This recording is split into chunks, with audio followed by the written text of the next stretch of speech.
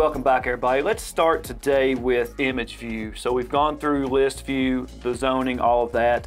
The benefit of this app and this feature is you can literally upload an image to the app, drag and drop your zones onto the screen, get the status feedback, and control the lights that way. It's the best user experience hand down of any app. Yes. It's fantastic. It's where your customer is going to want to live. I mean, when you set up the system, you're probably going to want to set it up in list view, and then once you get that all set up, you're going to switch over to image view and control it that way every time. That's where you're going to live. So let's walk through the steps of doing this. So as you can see here on my screen, we have list view pulled up. So to change that, you would go to the menu bar, click on app settings, and for under lights and zones, we're going to go and select image view and just hit save.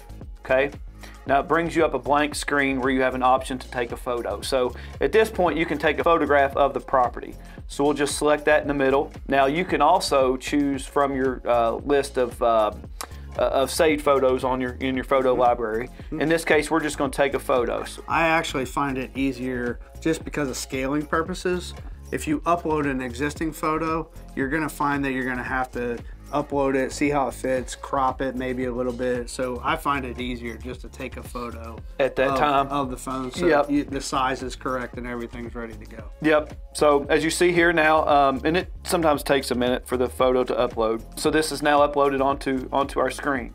Okay. So the reason it takes a minute to upload is the photo is actually going to our server, and the reason it's going to our server is that if I'm a user of this system, that photo is also going to show up on my screen if I switch to image view. So all the users of the system will have that photo on their screen. Yeah. So let's go through the steps of dragging and dropping the zone. So if you'll see the little hamburger menu at the top left-hand corner, we'll select that and select place existing light and zone. So we've already obviously gone through and named our zones already, right? So we're going to go through and bring down zone 1 or light 1.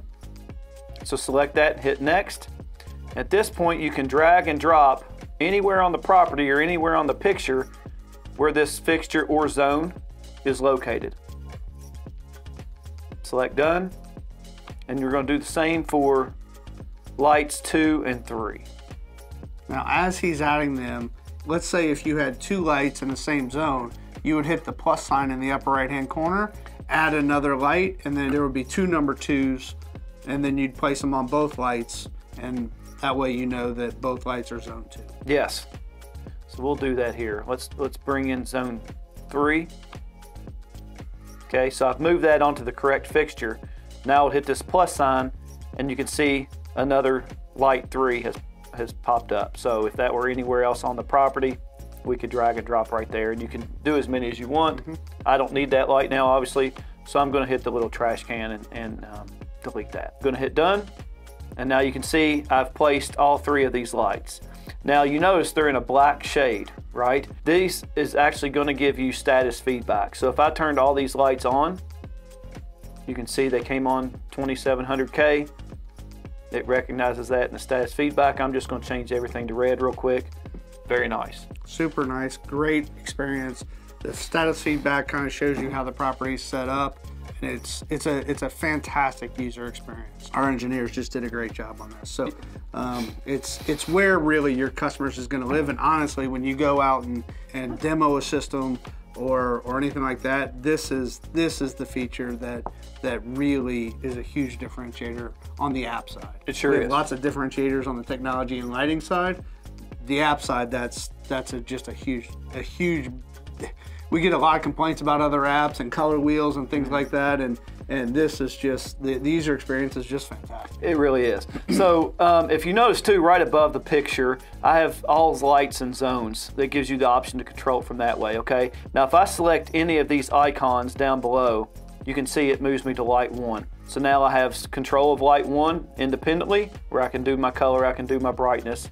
I can navigate back and forth to 1, 2, 3. If I want to get back to all lights and zones, I just select that in the picture there at the top right hand corner. Yep. Now, you're not just limited to one picture. So You can go and add another picture, as many as you want actually, and you can do the same thing. So you can do front yard, backyard, you know, anything like that. You can also pinch to zoom. So if you want to zoom in to that light, it is, you know, you can scale the picture as well. If you have lots of lights and lots of zones on a picture, sometimes zooming is better and easier to select the light you want. So we're just going to do a different angle for a different picture. We can just name it image 2. But this could be front yard, backyard, or you could have multiple angles of the same location. Now the second picture does give you the opportunity to place all the zones as well, and that's because you may have, your pictures may overlap. Like in this case, some of the zones are on both pictures and some of them aren't. Well, I guess they are here, but so you may have where one of the zones overlaps in your pictures, and therefore you want to place that zone in both pictures because it's in both views. Yep. Now, just by doing this and taking this picture with the way the lights actually were on, kind of brings another note to mind that it's typically best to take that photo with the lights off. Yes. That way there's no confusion. Okay, now I'm going to drag and drop and I see that this light's on red. It just may be confusing at times if you're looking at the image and the actual fixture is on red. Yeah. So so we actually recommend more of a daytime picture when you're using it for image view, and then the dots will show you what the colors are of the lights. Yep. So let's go to groups, and you can do the same thing with groups. So why don't you go group and add a group? I don't think we have one on this location. Yep. We'll just keep it at my group. That's fine. So you'll notice on the group screen that the group abbreviation name, that's what's actually going to show up in the little dot that you place on the image view. So that's what that variable is for. You can change it to whatever you want. It's limited to 4 characters. We started off with the first 4, but if you have like light group 1 or light group 2, they're all gonna be the same group abbreviation. So you're gonna want to change that to whatever makes sense for your group. Yeah. So we're just going to use light 1 and light 2 in this group, and you see you have control here from your list view. Now this is on list view of groups, right? So you control it the same way as you would list view on the lights. You have an option for image view as well for groups. So you would go to the menu bar just like we did before, app settings, and down below, scroll down, you see where it says image view under groups. Click on save. Now you'll notice the group view has the same pictures as your lights view. So you don't have to retake pictures. You can all the pictures that you have for your lights view are also in your groups view. So now he's going to just go and place a group on the screen.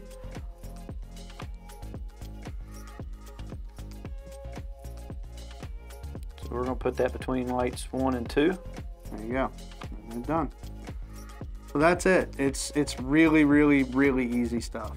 So you'll notice that now you have group feedback if we know that every light in the group is the same color.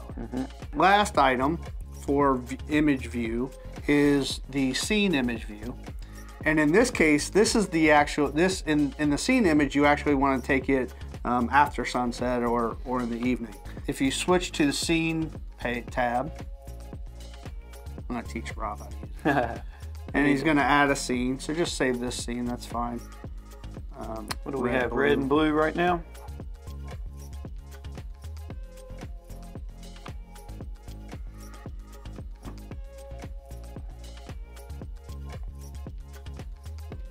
There you go.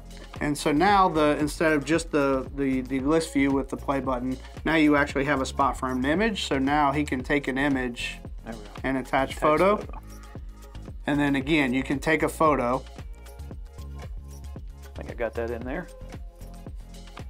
Again, it's uploading to the server. That takes a little bit of time, but now you can see exactly what that scene is going to do when you hit the play button. Great user experience and super user friendly to use. That really wraps up image view. So it's our favorite part of the app. Yeah. It's just a great function and something that just came out within the last year, and it's really fun. And it creates a little more interaction, you know, that the user can have with the system. It's fun taking the pictures. It's fun being able to show your friends that, hey, look, I can pull up a picture of my trees and hit this tree to turn red or whatever. More importantly, on the lights page, you know, with 3 lights, it's easy. When you have 50 lights, naming the lights becomes difficult. Right. And in every other app, you have to kind of descriptively name the lights. In this app, you really don't. You really don't care that they're called light 1, 2, 3, 4, 5, 6, because it doesn't matter what their name is. I can see where they're located on the page. Yep, I think that's it. Thanks for watching. Thanks. Thanks. Thanks.